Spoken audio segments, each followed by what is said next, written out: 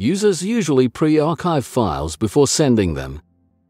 I will now tell you and show you how to create an archive.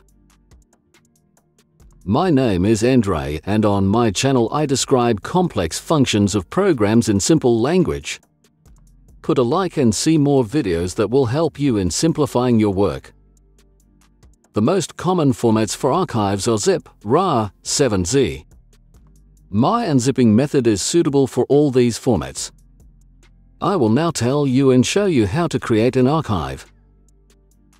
Starting with Windows 11, the system has a built-in feature to archive and unzip files. I have prepared two files to show you these processes. Now I am going to zip the files into a zip archive. I select these files with the left mouse button. I click Compress to zip file. The archive is instantly created and you can specify any name for it and press Enter. Now you have an archive with the necessary files. Now I can unzip this archive very easily and quickly. I right-click on the archive. I select the Extract All function. Now I choose the path to the folder where my files will be extracted to.